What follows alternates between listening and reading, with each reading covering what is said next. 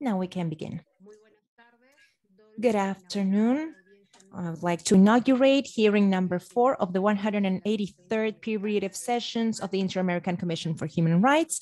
This hearing is entitled The Situation of Human Rights of Afro-Descendants in Uruguay and was requested by the Coordinadora Nacional Afro-Uruguaya, the Afro-Uruguayan coordinator and race equality. My name is Julissa Mantilla. I am the president of the commission and the country rapporteur. I am joined by Commissioner Macaulay, the rapporteur for the rights of Afro-descendants and the rights of older persons, Commissioner Arrosemena, the rapporteur for the rights of children, and Commissioner Clark, rapporteur for the rights of LGBTI persons.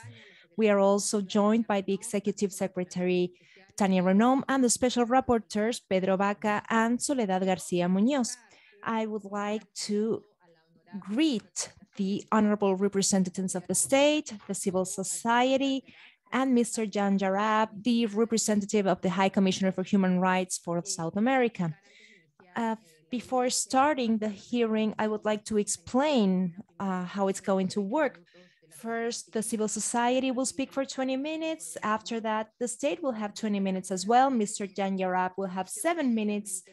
And finally, the commission will have another 20 minutes. Then on the second part, we will start the section of comments or remarks by both parties for 10 minutes each. Now, we have a digital tool to measure time.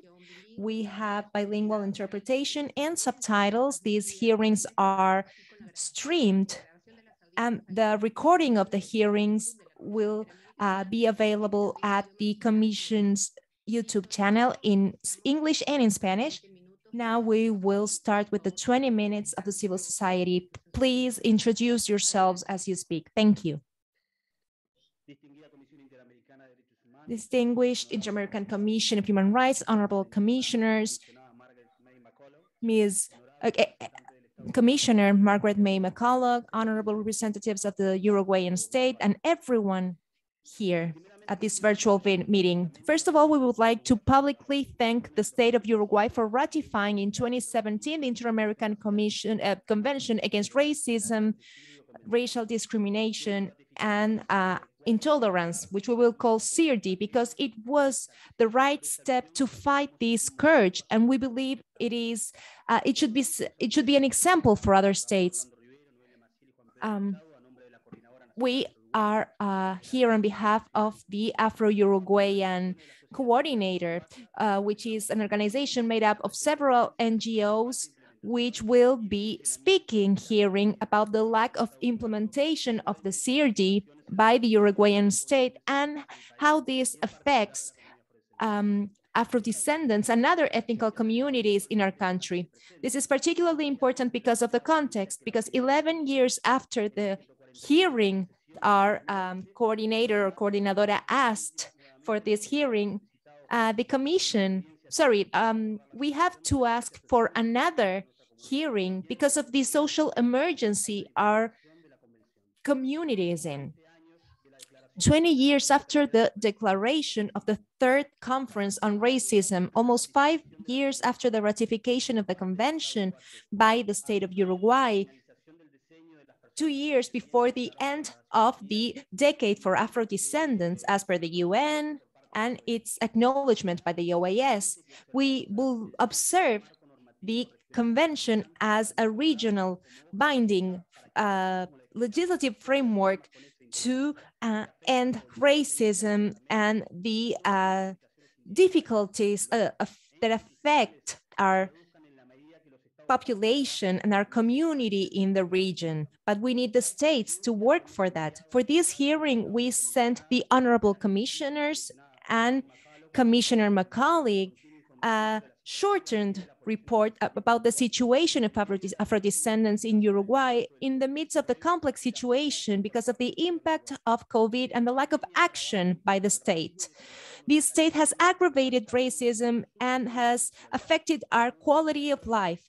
It has increased inequality, and there have been no specific measures to address the situation of Afro-descendants, both immigrants and natives. And we understand it is fundamental to start solving this with the work of the state. It is of great concern that in our country, 1 of every 10 Afro-descendants, because of this condition, 2 of every poor persons are Afro-descendants. And this situation has not changed in the past years, but the impact of COVID has had a stronger effect on our community because it has direct effects on living conditions, but also in the strategies to integrate these communities. 35 out of 100 Afro-descendant children are poor. This is one of the countries that has shown the best figures, the equality indexes, but there is no equal access or care for part of its population. And there has been no effect of the CIRDI in the state structure. There has been no attention paid to Afro-descendants and native peoples. We should say that there have been conversations before this hearing with representatives from the Ministry for Foreign Relations to move forward in this aspect. And they, even though there was no actual progress, they did show empathy and willingness to work on this. So we believe that the lack of implementation of the CIRDI prevents our state to follow up on its provisions. After 4 years, 4 years after its ratification, the state has not appointed someone responsible to follow up on the implementation of this convention. And without its implementation, there's a negative impact on ethnic groups, in particular in this context, because of the uncertainty of the pandemic. And other warranties that had been gained in previous administrations were lost because of the measures that were implemented. So we denounce the situation we live in our country. For example, with regards to racial justice, even though there is a convention against racism and racial discrimination, which was created by Law 17817, this organism has no capacity to react to all the reports on racism and racial discrimination. And the mechanisms to receive reports are not everywhere in the country. So many people are unaware of them. Most of the people who are affected by this discrimination. In the past 2 years, there has been even more cases of racism from state agents to the community and to other officials who are part of the Afro-descendants community. There was the case of Deborah Rodriguez, an athlete from Uruguay. She suffered attacks in a sports show and nothing happened. In the department of Rivera, an Afro-descendant died at a public hospital for discrimination and bad medical assistance. A violent verbal attack on a 4-year-old child and his father. There was an aggression on Afro women, or the case of Andres Vargas, who lived on the streets and was burned in the streets. And he was an Afro-descendant. On the presentation of a book on African tradition, its author was attacked. A 40-year-old man was attacked with a bat because of the color of a screen. An official was attacked by a user because of the color of a screen. And even though this is not a recent case, we are happy about the presentation of cases of forced disappearances that have not been repaired, even though they took place 40 years ago during our era of state terrorism. Other court officials were attacked because of their position in racial affairs. There were declarations by Mayor Bezosi, who established a dichotomy between the normal population and the disabled and trans persons. Or in Montevideo, an official was attacked on a Zoom event during the month of afrodescendants. There are strong legal loopholes here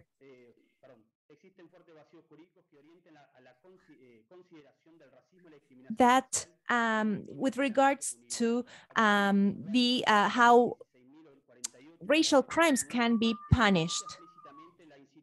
Of course, there is a law forbidding incitation to hatred or attacking someone based on the color of their skin. But this law is part of a category called crimes against public peace. So it only defends crimes against society and does not consider behaviors that include moral violence and that affect the integrity of persons who limit the fundamental rights of the victims of racism or racial discrimination. That is why the Parliament is considering the inclusion of a fourth point in our criminal code that will penalize racial discrimination. This was presented by former legislator Claudia de los Santos, seeking to address violent racial attacks. But so far, nothing has happened at the Constitutional Commission in our Congress. And the Afro-descendant community in Uruguay has seen some symbolic measures. So we would like the state to present a bill to declare the social emergency of the Afro-descendant population, to carry out a state policy with regards to this. Now, with regards to public safety, Uruguay is first in the countries of South America when it comes to the relationship between the total of the population and those deprived of their liberty. In the report presented at the UN by Uruguay, over 1,700 people, 20% of people who were surveyed on a study in 2018, believe they are Afro-descendants. But in a presentation presented several days ago about a study from 2021, the prison rate for Afro-descendants is of 320 over 100,000. For the rest, it is 210 every 100,000. So one Afro-descendant has a likelihood of being incarcerated that is 3 times higher to that of the rest of the population.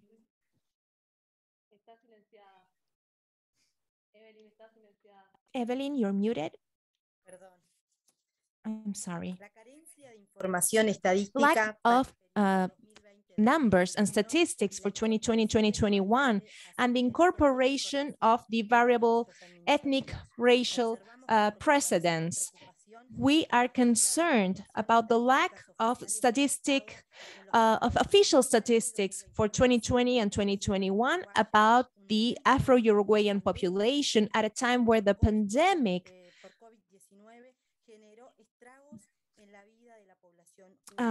deteriorated or affected the lives of the population of Uruguay. And there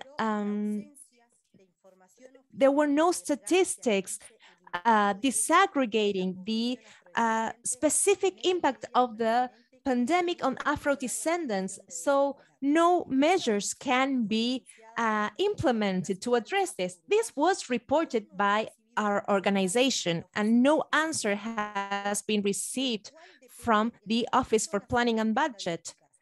The Institute for Statistics depends on that sector. So the Institute for Human Rights drafted a report that says that the omission of racial ascendancy in the survey for information is a human rights violation for Afro-Uruguayans. As we have already said, We support this institution, and we would like it to carry out studies.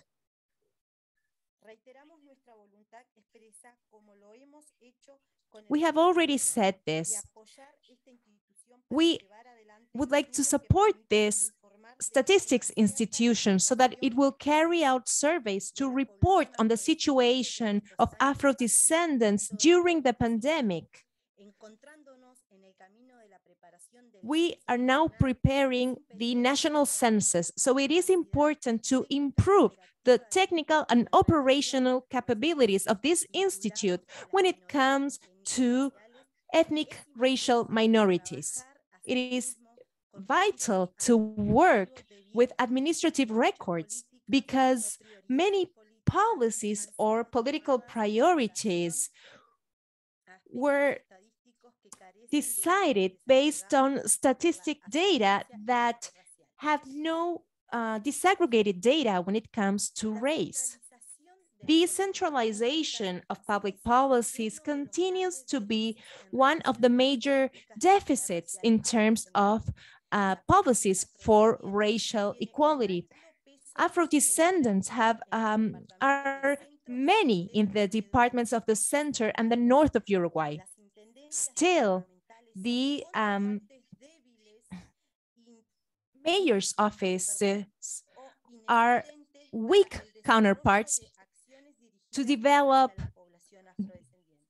measures addressed at the Afro-descendant population. The existing initiatives, most of them, come from the civil society, and they do not have the financial means to develop them. Law 19122 was established with a duration of 15 years since its passing to quantify the access of Afro-descendants to positions, to working positions at the state, considering evaluations on it by different organizations. We can say that there are implementation problems, and we recommend changes so that it can be better executed. The current government, nevertheless, has not presented any sort of proposals to modify this mechanism or to improve its implementation. The government is at its midterm, and 0.6% of compliance has been achieved. So we need more participation in the drafting of public policies. We need actions to improve the implementation of Law 19122. We observe that, in fact, the existence of the National Council for Racial Equity coexists with the consulting body for this law. And all this was analyzed in further detail in the document we sent to this distinguished commission.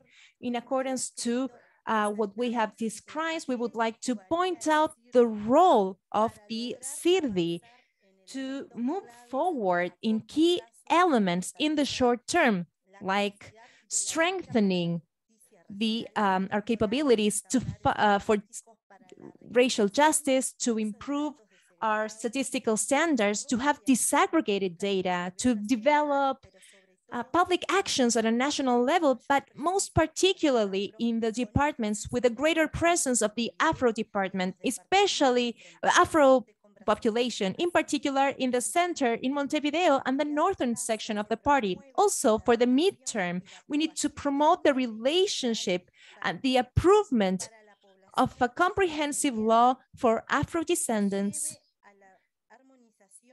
to harmonize domestic legislation to move forward in our fight against racial discrimination and racism. Therefore, based on the principles of equality and non-discrimination that are part of the Universal Declaration for Human Rights and the different international treaties that Uruguay has undersigned, and of course, the Inter-American Convention Against Racism, racial discrimination, and all forms of intolerance, we would like to make the following recommendations and requests to the state of Uruguay. First, we would like to ask for a formal meeting with the ministries for foreign relations and social action to treat these issues and to work together hand in hand. We recommend the beginning of a work table for the construction of a roadmap to comply with the requirements established by the CIRSE. And also, we need to define an institution for this, in compliance with this convention.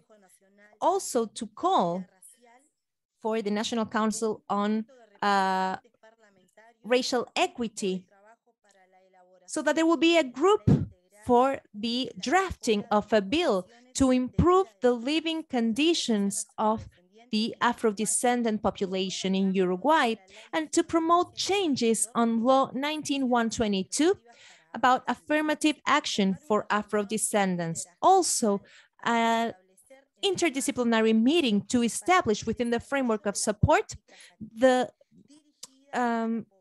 work for policies for Afro-descendants, thus improving the capabilities of the Uruguayan state, and to generate strengthening for the participation of citizens through the work of social organizations by Afro-descendants. It is vital to change Law 18-127 that creates the honorary Convention Against Racism, because we believe that it has shown great weakness. We need to accelerate the process of passing Article 149 of the Criminal Code that was presented during the previous term, which is currently at the Committee of Constitutional Affairs and has not been treated during this period. We request an institutional mechanism that can act ex officio to investigate cases that might be considered discrimination or where the victims of some sort of crime or rights violation is an Afro-descendant, in order to determine whether race was a factor and to protect the rights of Afro-descendants who are affected by racism and racial discrimination. When the mechanism for the follow-up on CIRSE is defined, we believe it would be important to have a space of consultancy with the civil society so as to ensure the participation of stakeholders and the population the CIRSE addresses. We recommend the state of Uruguay to activate mechanisms in all three branches of power to resolve the racial violence that Afro-descendants experience, and that is why, through the CIRDE, a procedure should be activated to advocate for them and to assess the situation in terms of racial justice in our country. It should contemplate the capabilities of our country to address and punish the situations of racism and racial discrimination. Thank you. Coordinadora Nacional Afro-Uruguaya and its members. Thanks. Thank you. You use 1 minute of extra minute of your time, so are going to take that minute out for your in your next interventions. So I would like to give the floor to the state for 20 minutes now. Thank you. Good afternoon. The state of Uruguay has the honor of appearing before the commission in this thematic hearing that is part of the 183rd period of sessions. We would like to greet the commissioners and to greet especially Commissioners Margaret May Macaulay, Roberta Clark, and President of the Commission, Julissa Mantilla Falcón, as well as the special rapporteurs and the representatives of civil society and the national coordinator who has just spoken, and any other persons who are participating in this hearing. In addition, we would like to thank this hearing because it will help us to show the progress made by Uruguay since the thematic hearing of 2011. First of all, I would like to introduce the delegation that is here with me today. Mr. Daniel Perez, National Director of Work of the Ministry of Labor and Social Security, Dr. Ariel Sanchez, Deputy Director of the National Office Service, and Natalia Jordan, Advisor of the Direction, and Charles Victiverra, that is Ministry of the Appeals Court of the 4th Section that represents the Judiciary, Dr. Jonathan de la Subsecretaría del Ministerio de Turismo, la señora Rosa Méndez, gerenta del área Promoción Sociocultural de la Dirección de Desarrollo Social del Ministerio de Desarrollo Social, la ingeniera Leidis Aguilera, directora de la División Promoción Políticas Públicas para Afrodescendientes del Ministerio de Desarrollo Social, la señora Carolina Sanguinetti, de la Dirección Nacional de Educación del Ministerio de Educación y Cultura, y por el Ministerio de Relaciones Exteriores, la doctora Marina Sande, directora de la Dirección de Derechos Humanos y Derecho Humanitario, el licenciado Javier Díaz, director de la Unidad Étnico-Racial, y quien les habla, embajador Luis Bermúdez, director general adjunto para Asuntos Políticos del Ministerio de Relaciones Exteriores. Señoras coordinadoras, en la petición de audiencia realizada por la Coordinadora Nacional Afro-Uruguaya y Race and Equality, se hace referencia a la falta de implementación y direccionamiento de la Convención Interamericana contra el Racismo, la Discriminación Racial y formas conexas de intolerancia por parte del Estado uruguayo. Uruguay ha ratificado la Convención Interamericana contra el Racismo, la Discriminación Racial y formas conexas de intolerancia por la ley número 19.517 del 21 de julio del año 2017. Respecto a algunas cuestiones planteadas en la solicitud que refieren a artículos de la Convención, corresponde expresar que nuestro país no ha sido omiso en el cumplimiento de lo establecido en la Convención que nos ocupa, habiéndose desarrollado políticas, programas, acciones afirmativas y planes para garantizar el goce y ejercicio de los derechos y libertades fundamentales. Plans to guarantee the enjoyment of rights and fundamental freedoms. We have an internet connection problem, sorry. We are here to comply or to follow the Inter-American standards of the OAS and also the universal system, United Nations. The state of Uruguay has advanced on including the ethnical aspect as a transversal access to guarantee the full compliance of human rights in order to guarantee the equality opportunity of afrodescendants, recognizing the historical and cultural contribution of the country. It is recognized the need to structure the policies in order to have the necessary resources for the functioning over time. However, as we have said before, there is a lot to be done, and this requires a structural change in society. Among the institutional measures that we have adopted in 2020, we approved the national budget for the fiscal year 2020-2024, according to Law 1924, that includes the creation within the Ministry of Social Development of the Division of Promotion of Public Policies for Afro-Descendants, aimed at providing more support to social policies with an ethnical approach. This proposal created a division within the Social Development Ministry, and therefore this office has its own budget to conduct concrete actions and to guarantee the observance of Law 1922. This is an important fact and an important measure that allows to create a state that guarantees the rights of Afro-descendants. And this creates new institutions in order to guarantee equality of opportunities and recognizes the cultural contribution according to what is established in the convention. Also, the convention was used to centralize the work, and we became more effective, and we have proved how committed the state of Uruguay is towards Afro-descendants. Among the actions, this new office includes several activities that will be detailed later. In addition, we have the program Accesos or Access, that is a program within the Social Development Ministry that creates opportunities to promote job creation for Afro-descendants between 8 and 64 years old, and they are in a situation of economic vulnerability across the territory.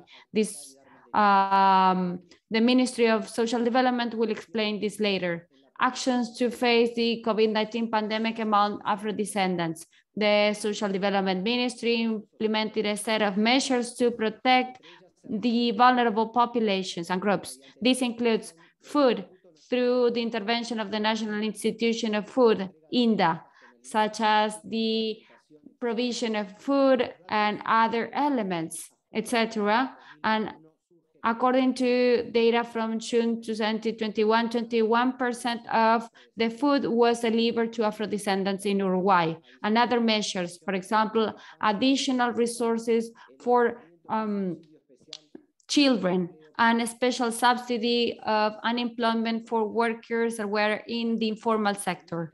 Among the policies to fight against racial discrimination, we would like to mention the National Plan of Racial and Afro-Descendant Equality, which in 2019 includes the National Plan of Racial Equity for 2019-2022, which is aimed at guaranteeing the full exercise of the rights of Afro-descendants in Uruguay. This includes a systematic approach together with other state institutions using different mechanisms of racial equity within the state of Uruguay, and includes involvement of civil society of Uruguay. The plan is aimed at advancing and deepening the design and implementation and evaluation of public policies and programs and actions that are affirmative with racial equity perspective. The guiding principles of the plan are connected to the 2030 agenda and the SDGs, and establish a favorable context to promote racial equity or equality. As a part of this national plan, we have developed several actions, including the following: training actions, especially for officials and state agents. And this includes the ethnical aspect that is included in the training workshops, and also the implementation of the law 1922 in order to promote the participation and the involvement of Afro-descendants in educational areas. And we are working to promote and to provide support and to include the number or the quota of Afro-descendants in the work environment. Figures show that these regulations are still to be complied with. The progress and the implementation of these policies was supported by the creation of the National Council of Racial Equity, which is led by the Ministry of Social Development, and that is connected or includes the involvement of academia, civil society, and other actors. This is also includes a promotion of public policies with a racial perspective and joint actions to promote the progress of Afro-descendants in the country, according to Law 970 of 2019 and its regulations. The executive branch created the National Committee of Racial Equality and Afro-descendants, which is aimed at advising the executive branch in this area to promote the transversalization of the ethnical perspective, and to work on the design and the creation of a national system of Afro-descendant and racial equality. It is organized according to the main strategy lines of the racial plan for Afro-descendants of Uruguay. This includes health conditions, education and culture, labor, employment, and social security, and the other axis is racism and discrimination. In February 2022, we have the annual operating program of the committee with the following lines of work: the creation of massive campaigns to fight racism, especially for the civil population, also with the involvement of Afro-descendants for the construction of the plan, the fight against any forms of discrimination in order to guarantee the rights of Afro-descendants, the carrying out of different activities to train, especially for those teams that are in charge of designing and implementing policies within the different bodies of the National Council, the strengthening of the articulation between the state and Afro-descendant civil society organizations to promote Afro-descendants collectives as the creators and the promoters of their own traditions, and also the creation of a national office for disseminating and promoting all the regulations regarding Afro-descendants, to create sensibilization and training for public officials, including all the authorities and bodies within the National Council, and also cultural activities such as the National Day of Candombe, Afro-Uruguayan culture, and racial equality. In addition, the Commission Against Racism and any other form of discrimination is aimed at proposing national policies and concrete measures to prevent and combat racism, xenophobia, and discrimination, and this includes positive discrimination regulations and norms. Among its capacities, we have to analyze the current situation of Uruguay and to advise the executive branch to create specific legal norms and the amendment of the existing regulations, to monitor the compliance of the national and domestic legislation, to promote educational campaigns, to compile and to keep updated information regarding international law in the matter, to centralize and to receive information about racist behaviors and xenophobic behaviors and discriminatory behaviors, to have a record of said behaviors and to prepare the necessary legal claims, to have a specific office for assistance to Afro-descendants who feel discriminated. The Commission worked together with the National Committee in order to have a training plan to be developed together, especially for migrants, especially in border areas, in border cities with the state of Brazil. And in order to streamline its development, we decided to work together with the ministries with a gender perspective, and we decided to facilitate the paperwork and to consider cultural aspects and to take into consideration human trafficking cases. Then we have another law from July 2019. Its first article, for item 1 of Article 28, changes some aspects and establishes non-discrimination principles within the military system, and there will be no discrimination based on gender, age, opinion, or any other circumstance that could be personal or social.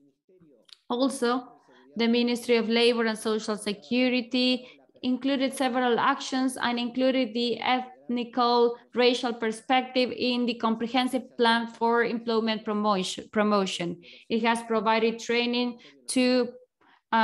for public officials, and the figures and the data provided by the Ministry of Labor will be used for following plans. The National Plan or the Office of Civil Service said that the Commission implementing Law 1922 held 4 meetings to design affirmative actions according to the cited law. The actions that were defined was the creation of an observatory for following up on the regulations and measures, the drafting of a report with suggestions and technical support for the Ministry of Social Development, the Ministry of Labor, the Ministry of Education and Culture, and the National Office of the Civil Service, the articulation with the state offices and bodies in order to improve communication with those organizations whose autonomy, because of their autonomy, there could be some obstacles in the implementation of the cited law, and also the dissemination of information in social media, and to create proposals for affirmative actions in the private sector through programs to favor employment for Afro-descendants. In addition to what has been expressed within the executive branch, we would like to highlight that this initiative and this approach covers all the areas of the national government. Last year, towards the end, we have the parliamentary meeting meeting of parliamentary Afro-descendants. And that meeting was held in the forum of parliamentary members held in Costa Rica in September 2021. And it was sponsored by the government of Costa Rica and the Fund of Population of the United Nations and the ICLAC. It was held within the framework of the first International Day for Afro-descendants. In this opportunity, Congress members of Uruguay participated, and also congressmen and congresswomen from Honduras, Brazil, Ecuador, Mexico, Peru, Panama as well. This is just a summary. It's an opening presentation, Madam President, of all the work that we have conducted more recently. And this is to show you that we are implementing the racial perspective following the, or in observance of the Convention Against Racism. I now would like to give the floor to my colleagues so that they explain some of the details of the actions that we are taking. Can we do it? Yes, you can give the floor to your colleagues and you can keep those minutes for your final intervention. So we are going to keep these 2 minutes for the second round. Thank you very much. Now I would like to give the floor to the representative of the OECHR, Chan Charab.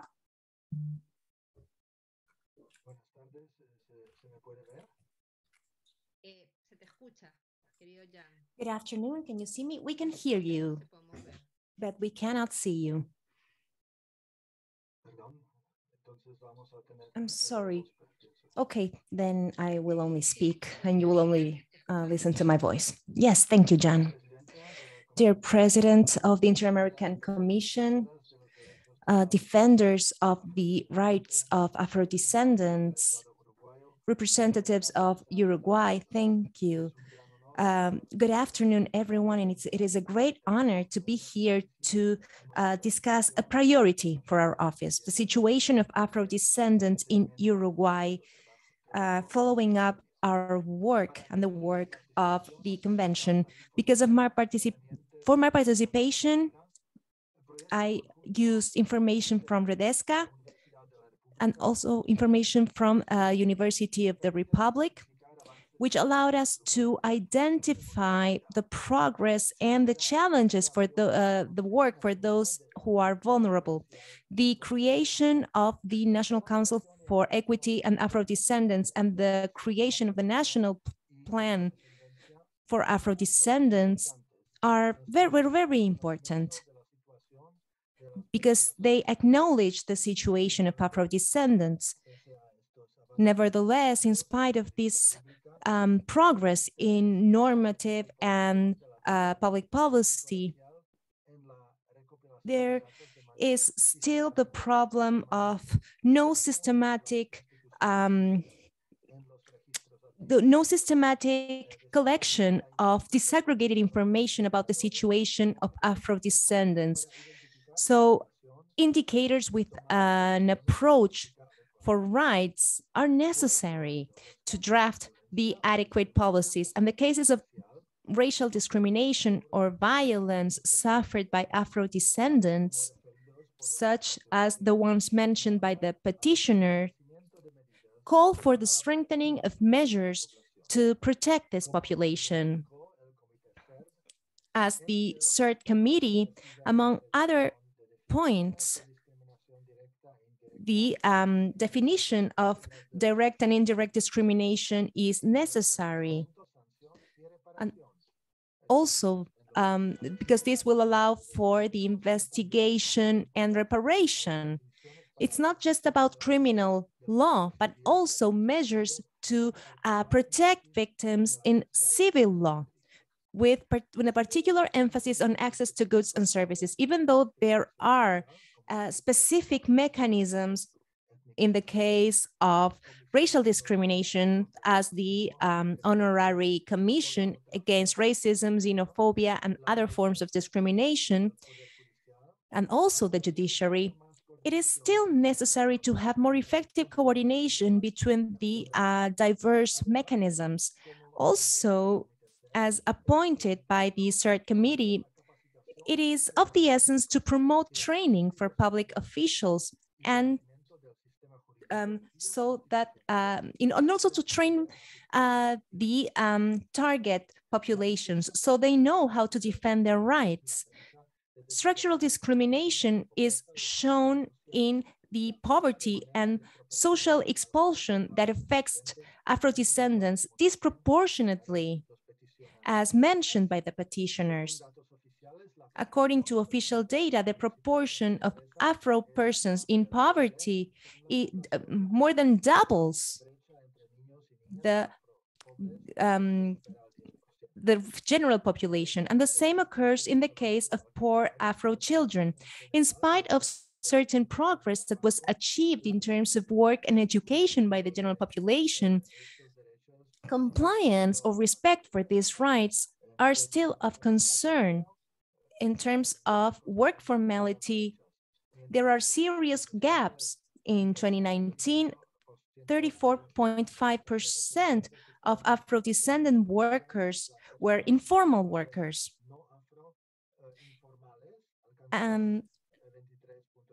While non-Afro informal workers were 23%, the Afro population receives less years of education, no matter where they live in the country, and access more precarious employment.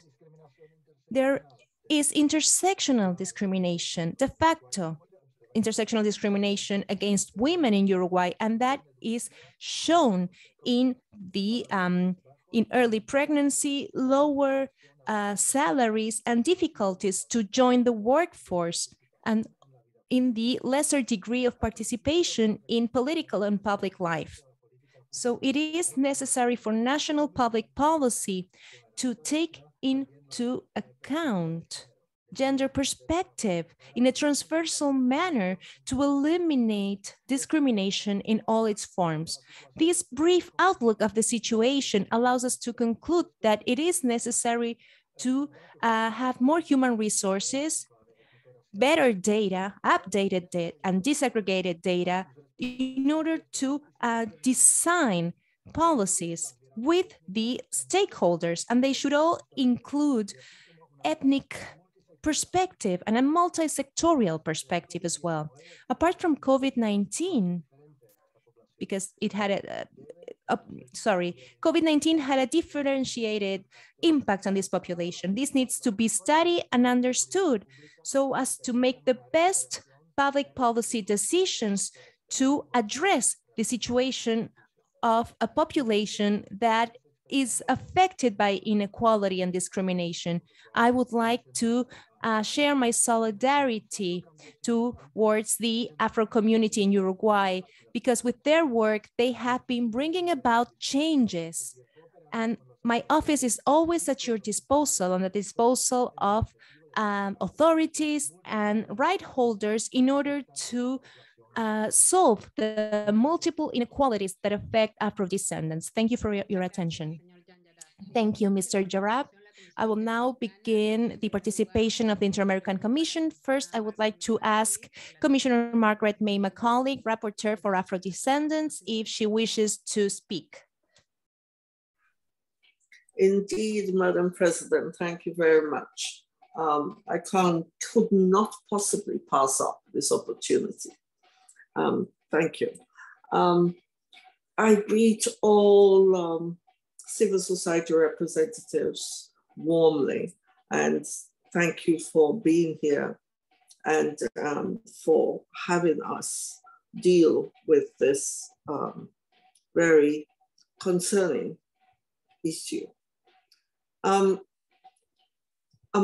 you know, I can't remember exactly how many years. That shows you how our work is in the Commission. When I was in Uruguay to meet with afro-descendants, five, wow. Yes, that's too long a time, yes. And to meet with we met with the president and also members of heads of ministries and so on. But also, it is too long a time. But I also do warmly greet all the representatives of the state of Uruguay and thank you very sincerely for being here, because it's a much more fruitful and advantageous for the entire work in the area that we're dealing with, or any area of human rights, when the state participates in the hearings. So I thank you for being here and for participating. I just have a couple of things to say and a question to ask, which part of which you can answer now and part later. I would expect, my question will be directed to the state, but I would expect civil society, if they wish to make an input in it. The first thing I wanted to mention is I am now the rapporteur for the rights of the elderly. And as such, I am extremely concerned about the elderly within the Afro-descendant community. Because if the able-bodied,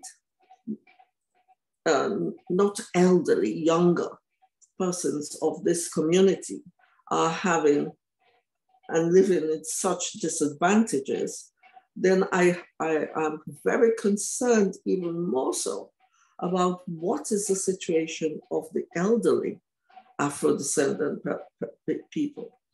I of course will be particularly concerned about the women as well in this group. I just started the rapporteurship, took over the rapporteurship, and so we will be working apace in regard to them. That being said, I wish to ask, I comment and then I ask my question.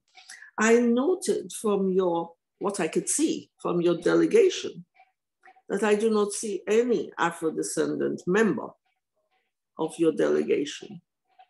I'm not saying there's none, but I can't see any. And if you do have any, could you please point that out to us, please? And my question really then turns on this, was how many Afro-descendant persons? There are two Afro-descendants. I see two persons' arms go up. Three. Yes, well, thank you. I can't see it from my camera. Anyway, how many Afro-descendant persons do you have in your ministry and at the various levels of seniority, right to the entrance, the person, a newly engaged person, from the highest to the lowest, and which I hope you can answer now. And how many Afro-descendant persons do you have in the other ministries of Uruguay? And I would be most grateful for the Commission's work if you could give us this information, not only in numbers, but also with disaggregated information as to age, gender, levels of education, economic status, and sexual orientation as well. So if you can, I don't expect you can give me that information here today, but if you can, it would be super helpful. If you cannot, could you please send it to us in writing? And I'm hoping that you can do so within 2 months of this hearing. And we can then communicate this information to civil society for their future comment. I thank you all for being here again, and rest assured that we view the position of Uruguay very, very importantly in relation to the rights of Afro-descendant persons and to the movement towards equality of treatment and equitable treatment for them. Because you being the second country to states to ratify the convention ensured that it came into effect. And we look forward to you leading the move towards real and complete implementation. Thank you. Gracias, relatora. Le doy la palabra a la Thank you, Rapporteur. Now I will give the floor to Commissioner Commissioner Arosemena. Thank you, Madam President. I would like to greet the representatives of the different organizations from the civil society who have given us a chance to listen to key aspects at this hearing, and also the honorable representatives of the state for giving us that information that as I would like, because of what the civil society said and the representative of the High Commissioner, Mr. Jarab, whom I would like to greet as well, I would like to ask about 3 particular points. The first one is that we have heard about the legislation. There are certain institutions, but the civil society has pointed out that there's a need to review the regulations in order to adjust to a development plan for specialized care and attention to Afro-descendants. So I would like to know what's the dynamic in the state in terms of normative reform. Now, the second issue mentioned by the civil society was the importance of having data. They said that in gathering the data, there was no specificity, or there was not an ethnic or racial approach that it is important to have in data, to break down the data so that you can really assess the aspects you are trying to evaluate. And finally, with regards to the institutions for the protection of the rights of children, you have said that there has been a situation of attacks and abuse against children. Maybe it was a particular case, but I would like to know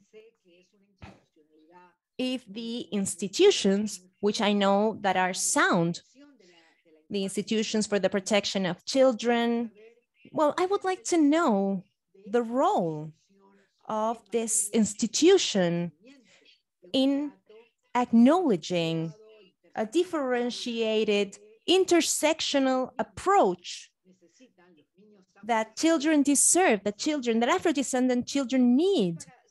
Because if this begins at childhood, this acknowledgement of the dignity of human beings, then the transformation processes in culture will be ensured. We need to start at a very young age. So I would like to know if this institution has a specific approach to address these protection measures, these positive measures that are necessary for children Afro-descendants. Thank you. And if you can't answer everything right now, of course, we can receive them in written form. Thank you very much, Madam Commissioner. I will now give the floor to Commissioner Clark. Thank you very much, President, and good afternoon, representatives of civil society organizations, as well as representatives of the state, and of course, my Inter-American colleagues. I listened carefully to the deliberations, and I want to recall the closing remarks of the representative of the civil society. Several recommendations were made, and I want to ask you about two in particular. You talked about developing a roadmap to comply with the convention. That was one recommendation. And the second one was defining an institution in compliance with the relevant article in the convention. I think that might be Article 13. I was wondering, thinking now about what the state spoke to. The state spoke about a council for racial equity, and it also spoke about a national action plan.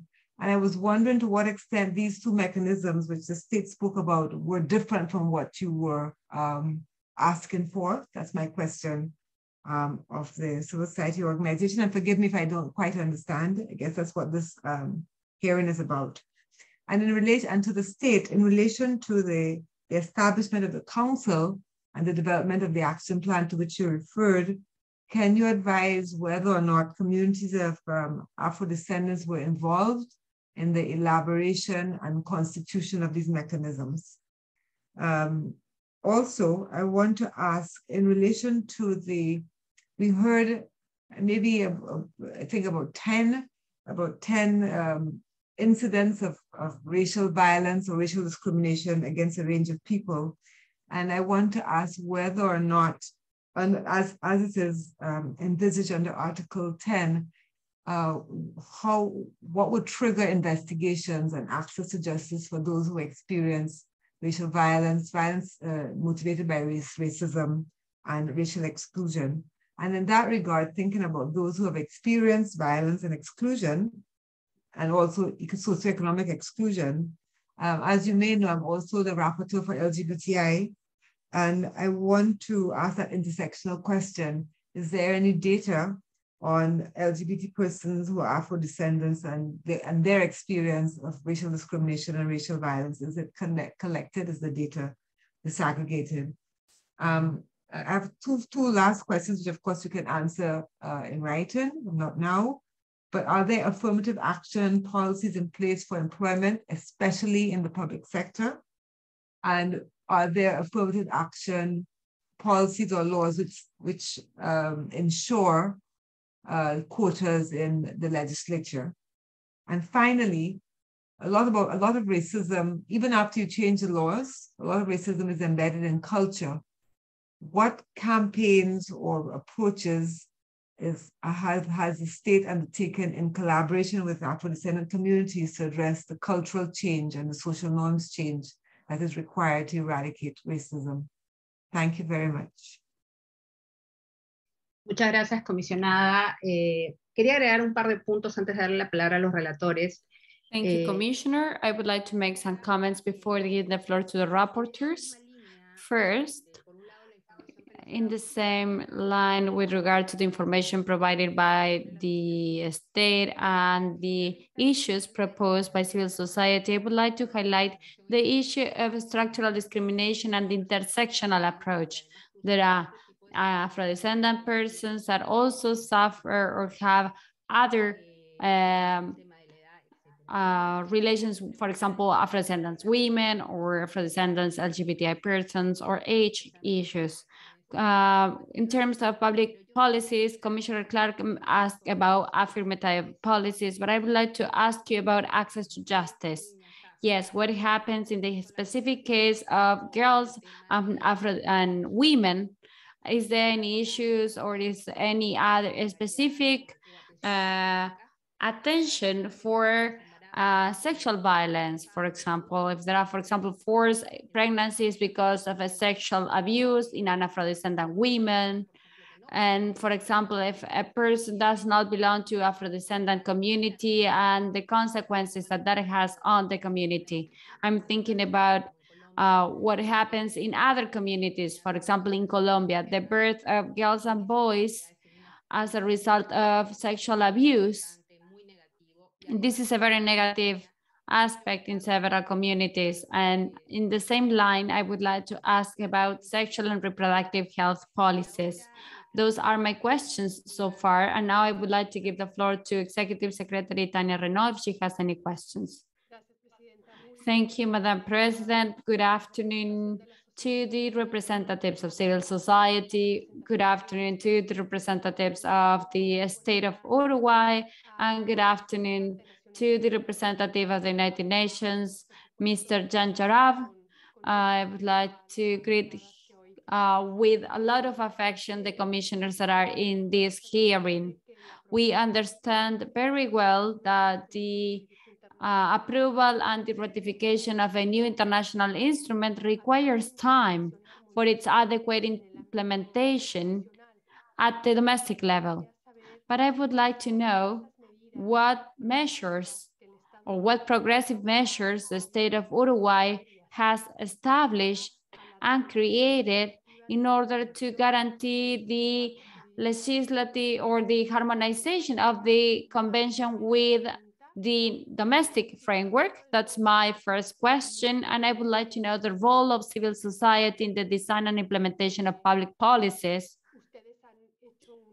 You mentioned a lot of public policies that are taking place in Uruguay, but we would like to know if in those public policies or in the design, you have the involvement of civil society organizations or representatives of Afro-descendants.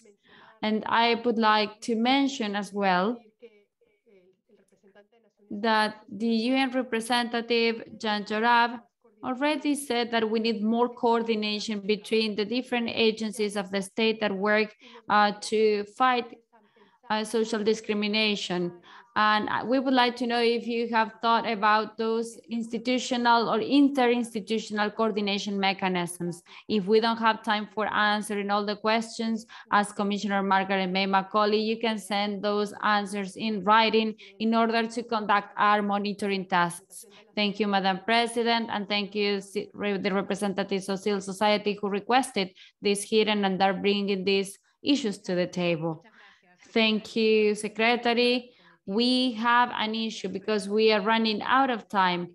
I would like to request the special rapporteurs to participate in the last part of the hearing or to send their questions in writing because we need to comply with all the times and the schedule. Now I would like to give the floor to the civil society for 10 minutes. Carlos, can you hear me? Good afternoon. I would like to introduce Carlos Quesada from the Institute of Racial Equality, who will speak first.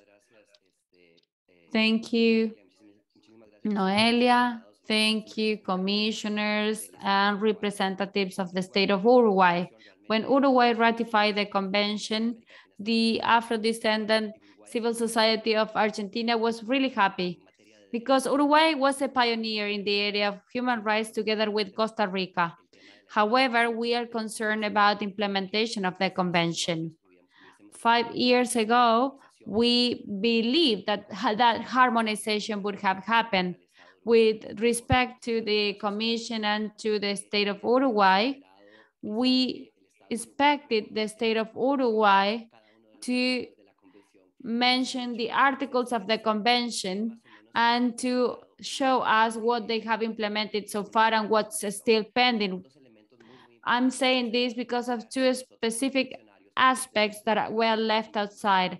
And as petitioners, we are going to send this documentation in writing. One has to do with Article 4 of the Inter-American Convention, that is basic, that has to do with, and I love that Commissioner Baca, Rapporteur Baca is here, that has to do with the restrictions to freedom of expression. Why? Because Article 4 establishes that states somehow need to control and to monitor all that information on the internet that could promote hatred and racial discrimination. And this is a problem not only in Argentina or Uruguay, because that perpetuates stereotypes in the region. And another important aspect that the delegation of Uruguay has not covered has to do with access to justice. Commissioner Julissa, this is in general terms, has to do with access to justice for Afro-descendants and also racial profiling, how this racial profiling affects especially young Afro-descendant men before justice. I don't want to take the time of my colleagues, so that's what we are going to send you in writing. Thank you, Noelia. Thank you, Carlos. Thank you, commissioners who are here today, and also to the representatives of the states for this thematic hearing. For us, this space of dialogue is very important to accelerate the process towards implementation of public policies that are effective for Afro-descendants, especially so that the state of Uruguay can identify the institutions that can implement the Convention Against Racism. We need to have an institution that is able to deal with ethnical questions or issues in the state, because when there are several situations of racial discrimination, there is nobody that defends Afro-descendants. Right now, the Commission Against Racism within the Ministry of Culture is omitting the legislation, or is ignoring the legislation, because 3 members of civil society who belong to the commission decided to resign because of the lack of action of the commission. We see several cases of racial discrimination against children, and the state never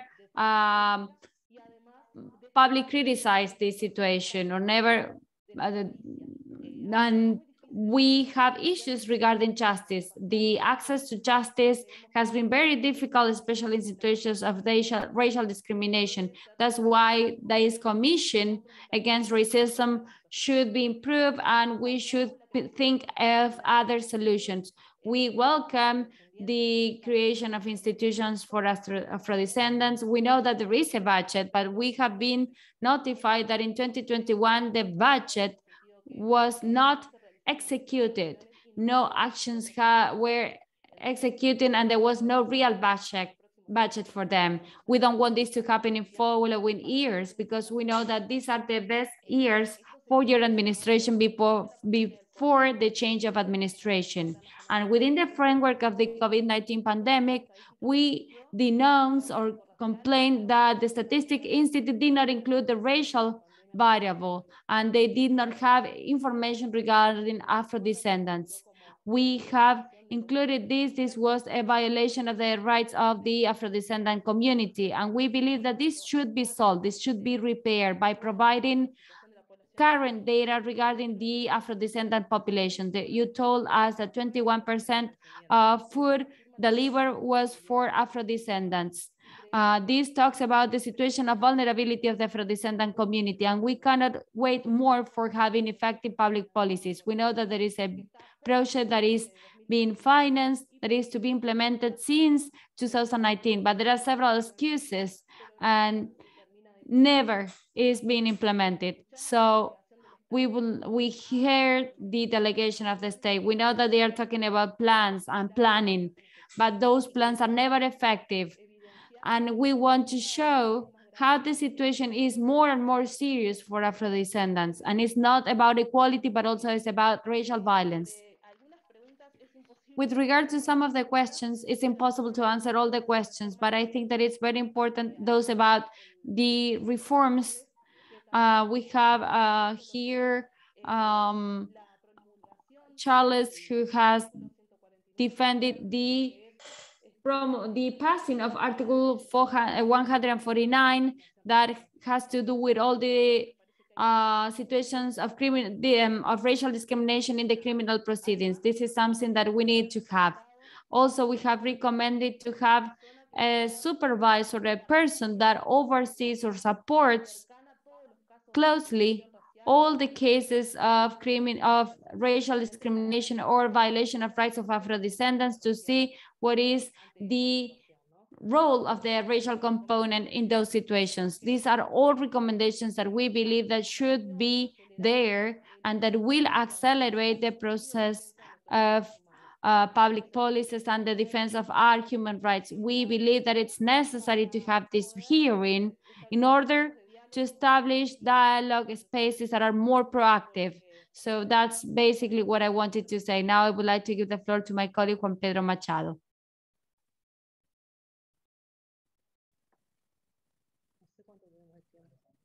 I don't know how much time do we have.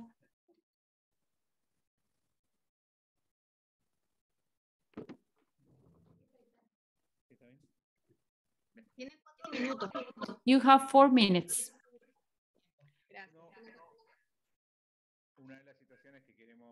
One of the situations that we want to emphasize has to do with the situation of the territoriality of the instruments to fight racism. The current status of the commission, especially those people who are located in the north part of the country or that who work in the border, what we see is that in the border, there are several cases of racial discrimination. And these people do not have access to the proceedings and they cannot follow up the complaints or the proceedings. What we want to say is that the modus operandi, in order to receive the complaint and to process it through one of these bodies, prevents the possibility of people to have a role or to have a voice in the proceeding. The person that is being discriminated is not able to participate freely because usually time makes people be without answers. So we believe that there should be a system or a mechanism so that a public official has the ability to act ex officio and to analyze the different situations of discrimination that exist and to be a bridge to connect the victims with the judicial space. Because what we have identified is that complaints are not processed in an adequate way.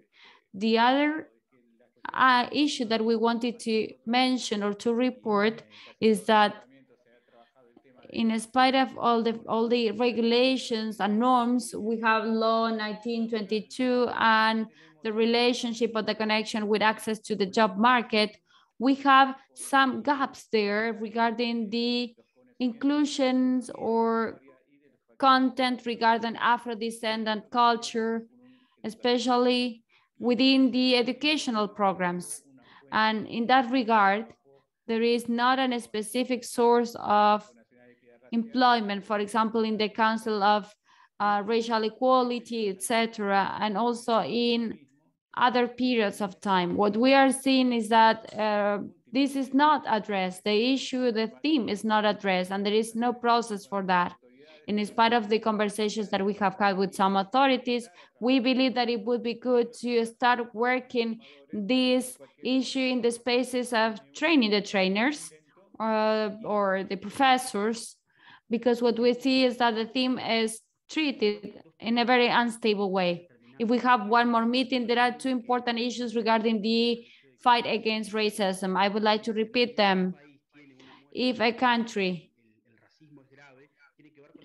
has statistics or figures that have a high level of racism, we have 20 or 30% of Uruguay's prison population Uruguay is one of the countries with more political prisoners or prisoners, and 20 or 30% of those in prison are Afro-descendants. Sometimes this is because they have committed crimes, but also because there are some situations in the criminal proceedings that they are persecuted.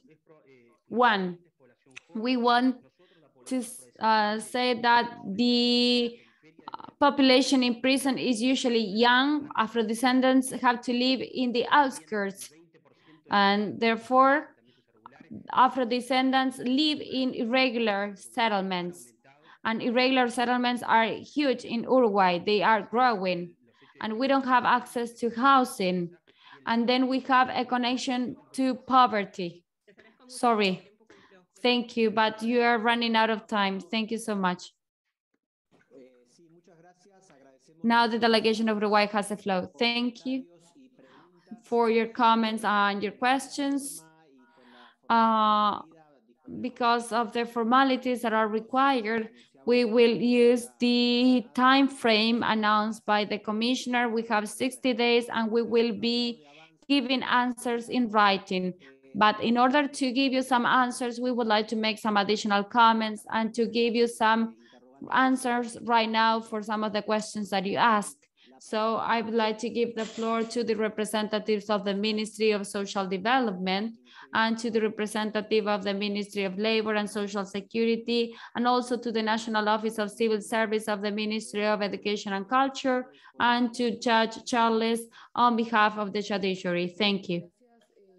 Thank you. Good afternoon to everyone. My name is Rosa Mendez. I'm manager of the area of cultural promotion of the Ministry of Social Development. First of all, I would like to answer on behalf of the state and on behalf of each of the representatives that are here today, the question about Afro-descendant persons that are still or that have a position within the state. We have a new restructuring of the Ministry of Social Development in 2020-2021. I, as Afro-descendant woman, I am 39 years old, and you were asking about sexual orientation. I am lesbian, and I am the manager of the area of cultural promotion. I am studying development in the School of Social Sciences. I also would like to let you know that within the new structure of the Ministry of Social Development, where I work as a manager, I am the first Afro-descendant woman manager of this new administration. Within this social cultural promotion area, we have the Division of Public Policies for Afro-descendants. I have the director of the area. She's also an Afro-descendant woman. She's a migrant woman and she's an engineer. And today with us, we have also Javier Al Diaz, who has a bachelor's degree. And we have here the leader of the ethnical racial unit of the foreign ministry. He is also Afro-descendant. Also, I would like to say that we have a Afro-descendant senator in the parliament, and we have other units who have Afro-descendant persons working in those areas. In addition, I would like to mention, and I would like to give the floor to the director for the promotion of public policies for Afro-descendants. We have a budget that has been allocated, and this never happened before in the past, especially for Afro-descendants. I would like to let you know about a consultation or a question that was asked regarding the ethnical variable and the approach that we are using. And I would like to let you know about the National Institute of Statistics. We conducted household interviews, and the racial entity or identity council to which I belong, what we did is we called the president of the National Institute of Statistics so that he could explain us what happened in the technical form regarding the fact that the ethnical variable was not included in those interviews or in those surveys. And I also would like to let you know that we have extraordinary sessions in June last year that included civil society organizations and the different agencies that participate in the racial council or commission participate. And we have all the participants working in 2021 and 2022. The council started to operate in February 2020. So right now we have 10 sessions. Only one was extraordinary, that is the one that I mentioned before that was in June. And in addition, I wanted to talk about the implementation of policies of campaign and dissemination. We are working together with the National Public Administration Agency in order to provide training for teachers in educational centers. What we want to do is to have a bigger reach, and this has to do with the history of our country, and this is a debt that we have for the future. And I also would like to talk about specific situations that are questions that you have asked about the poverty levels and this gap that we have and have had for a very long time. What we see is that the Ministry of Social Development has had a key role because we work with vulnerable populations in Uruguay and we are underrepresented. Afrodescendants, especially in terms of Afrodescendants, but we are working with all the programs and units to make sure that each program complies with the 8% quota established in the law 1922, but also we are trying to have in each of these programs within the ministry to have the quota and to have measures and indicators to take joint actions, especially to favor our population. Now I would like to give the floor to the director of the Public Policy Division for Afrodescendants. She will let you know more about this office.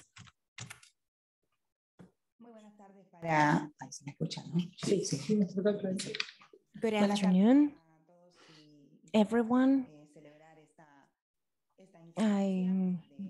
It's wonderful to be here to have this dialogue. We believe is very important because of what's being expressed by the civil society and now this opportunity for exchange between the Inter-American Society, the Inter-American Commission and the state. I am an engineer. I am the director of the Division of Public Policies for Afro-Descendants. It's a new division within the state structure. It's a division that, as the ambassador was saying, stemmed from our budget law, 19924, which was passed in 2020 and became operational in the middle of 2021. It's a division that shows and reaffirms the state's commitment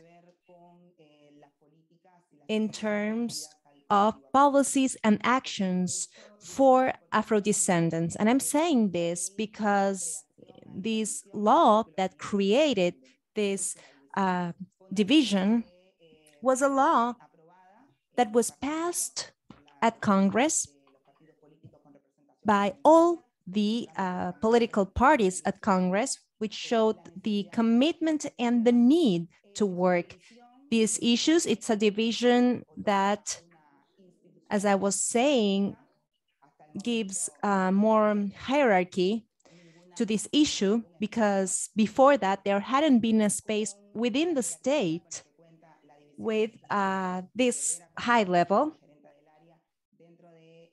And we operate within the Ministry for Social Development.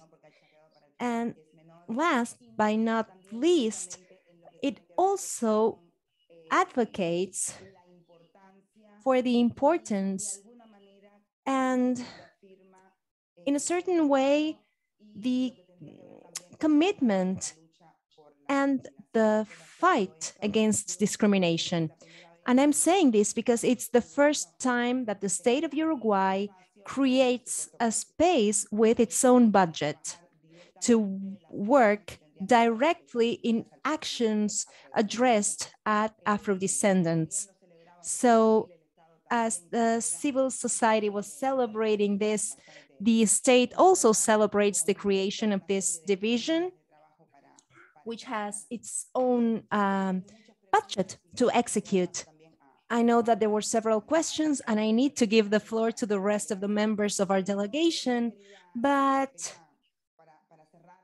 just to wrap up, I wanted to mention something that is directly linked to the follow-up of affirmative action for Afro-descendants in our country. We know that we have Law 19122, which within the 5 National Plan for Open Government, which is this plan that has our country strategy to co-create plans in Uruguay. This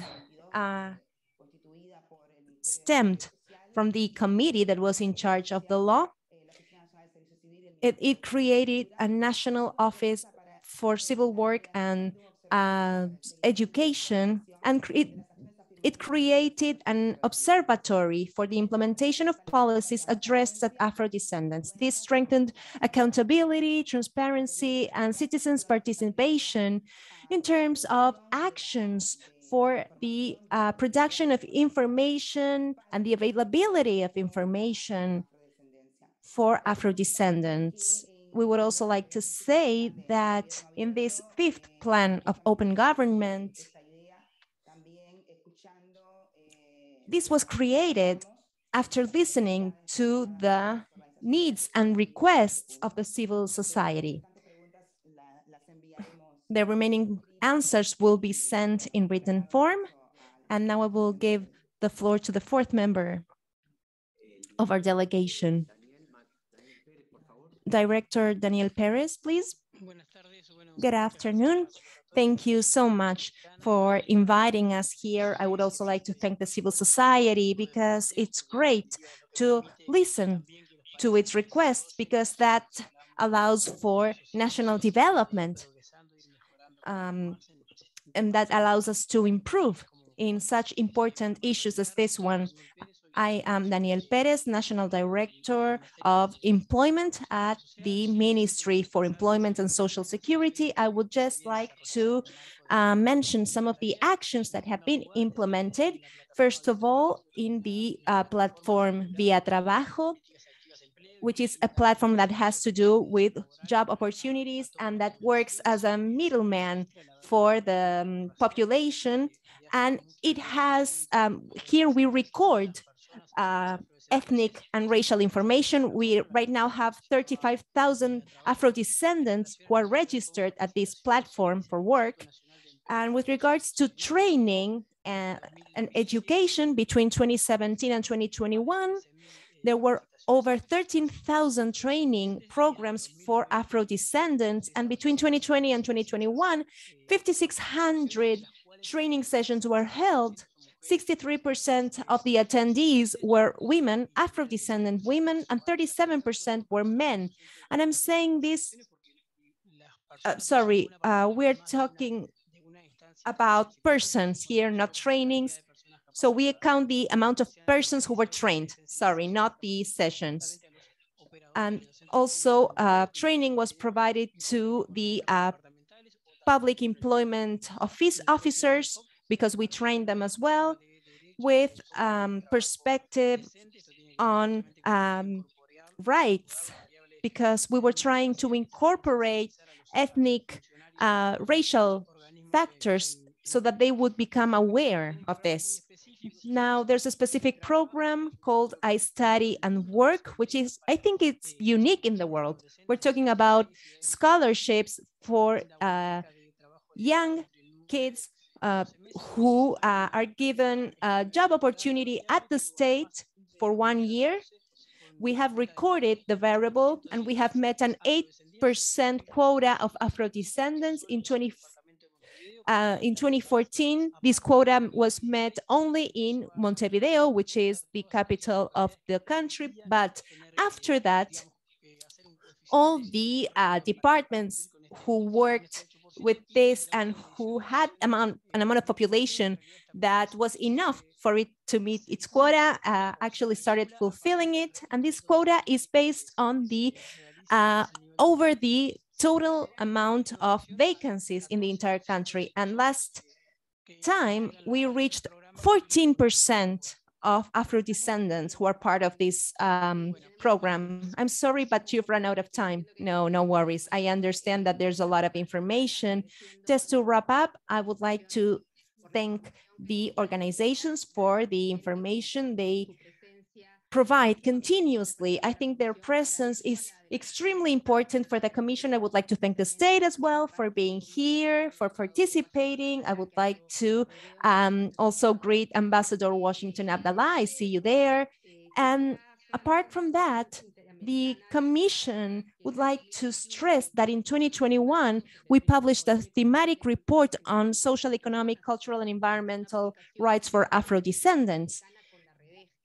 It was a work of the Commission and Redesca. Unfortunately, we've run out of time, but our rapporteurs will be able to send you their comments as well. But the Commission is at your disposal, in particular Redesca, because we are very much concerned about visibilization, and many questions were asked. And I think it's very positive, even though you weren't able to reply right now.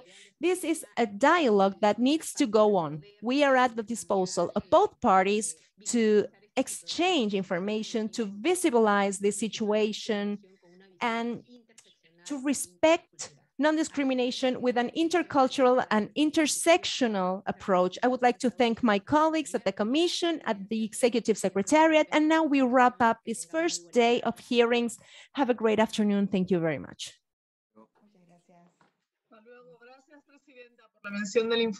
Thank you.